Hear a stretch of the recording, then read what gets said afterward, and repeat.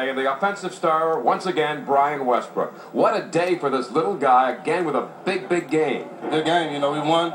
Came out, we ran the ball pretty good, so it was a great game for us. Then, of course, the video maybe of the whole week of the National Football League. Terrell Owens in the end zone, deciding to work out just a little bit. 6 crunches we counted, and he said afterwards, Chicago, here's one way to stop me from doing that. Oh, well, they've been saying that all the time. I mean, if they're going to be ticked off, then keep me out of the end zone. On the defensive side, so many players to talk about today because they simply shut down Chicago for most of this game. Everybody's talking about we can't stop the run and all that. We just did a pretty good job on the run, and Bears got a good team.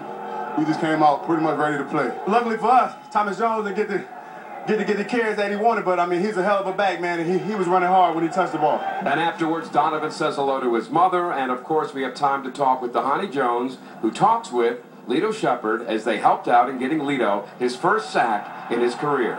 I came clean with the help of Dhani and was able to make the play. That's my first sack of my career, actually, so I'm happy. We got a feeling Eagles are going to the Super Bowl. And lots up coming up tonight at 11 o'clock in his football frenzy. They're already in the frenzy mood right now. Gary Papa, Celtics Action News with your Eagles in Chicago.